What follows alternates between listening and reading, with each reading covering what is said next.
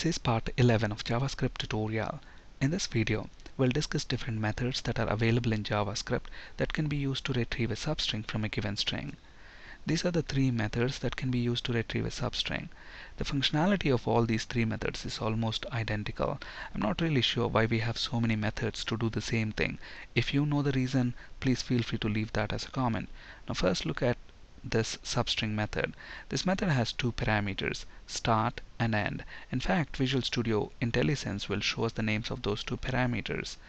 So here we have the string variable str and we are calling substring method, and notice that the moment we open the bracket, it shows the names of those two parameters, start, end.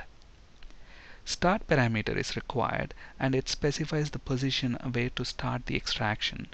End parameter is optional and it specifies the position where to end the extraction. The character at the end position is not included in the substring. We'll look at an example in just a bit.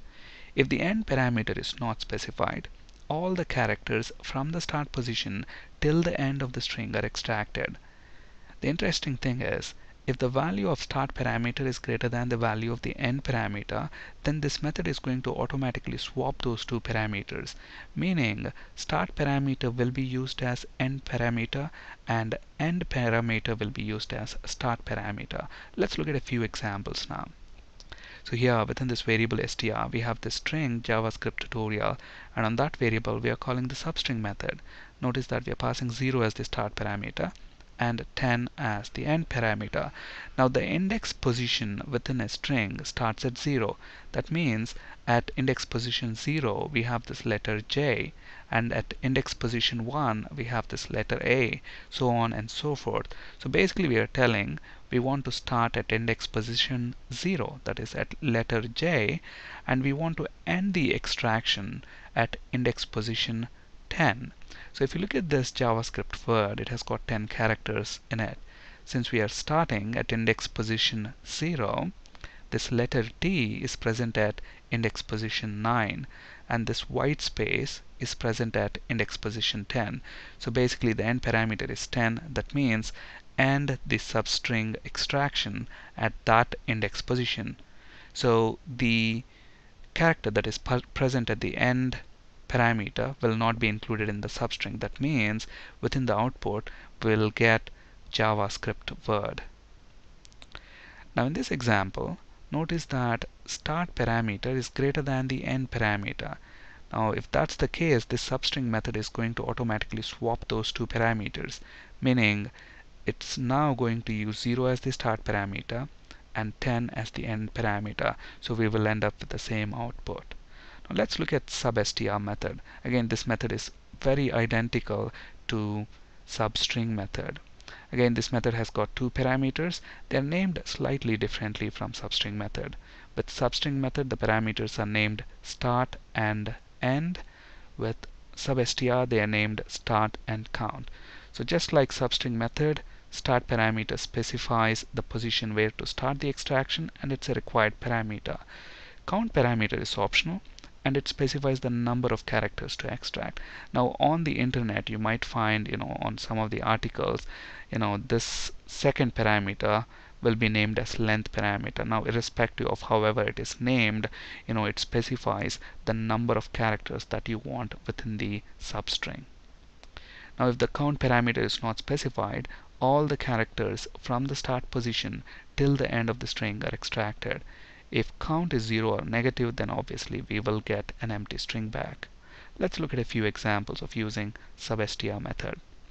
So again, within that str variable we have that string JavaScript tutorial, and we are using the substring method here, and we are saying the start position is 0, so start at letter J and then give me 10 characters. If you look at this JavaScript word, it has got 10 characters within that. So starting at J, give me 10 characters. So that's going to return this word JavaScript. Now in this example, notice that we are not specifying the count parameter, because just like substring method, the second parameter is optional even with substr method. So when we don't specify the count parameter, it's going to start the substring extraction at index position 11. And at index position 11, we have this letter T. So start the extraction at that position and give me all the characters after that. So it's going to return us this word tutorial. Now if you have any other characters after L, that is maybe 3 exclamation marks, you will get them as a L in the output. Now let's look at the slice method. Again, just like the other two methods, this method also has got 2 parameters, and just like substring method, the parameters of this method are also named start and end. Start parameter is required and it specifies the position where the extraction should start.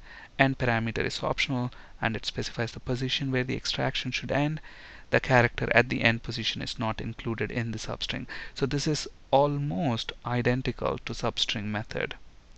If the end parameter is not specified, then all the characters from the start position till the end of the string are extracted. Now let's look at a few examples of this method. So here we are calling the slice method and we are saying start at index position 0 and the end parameter is 10, so end at that position at 10 we have white space, so this is going to return exactly the same output as substring method. Now in this case we are not specifying the end parameter, so we are basically telling start at position 11 and give me all the characters in the string. So that's going to return this word tutorial. Now let's look at the difference between these methods. So what's the difference between substr and substring methods? The difference for these two methods is in the second parameter. The second parameter of substring method specifies the index position where the extraction should stop. The character at the end position is not included in the substring. The second parameter of substr method, it's named as count or length, and that method specifies the number of characters to return. Another difference is substr method does not work in IE8 and earlier versions, so if you want support in those browsers, then it is better to use substring over substr method. Now let's look at the difference between slice and substring. These methods are almost identical except for one difference. That one difference is if start parameter is greater than stop parameter, then substring will swap those two parameters, whereas slice method is not going to swap them. Another method that is very useful when extracting a substring from a given string is index of method. So this method returns the position of the first occurrence of a specified value in a string. If the specified value is not present, then -1 is returned to indicate that that specified value does not exist within the given string. So here is an example. So within this variable we have got an email address. Okay, and what we are doing here is we are using the index of method and we are saying we want the index of this at character within that index, and obviously we know the index position start at 0, so PRAGIM, so M is at index position 5, so the at symbol is present at index position 6. In our next video, we'll discuss a simple real-time example of where we can use this index of method and substring methods and do something interesting. Thank you for listening and have a great day.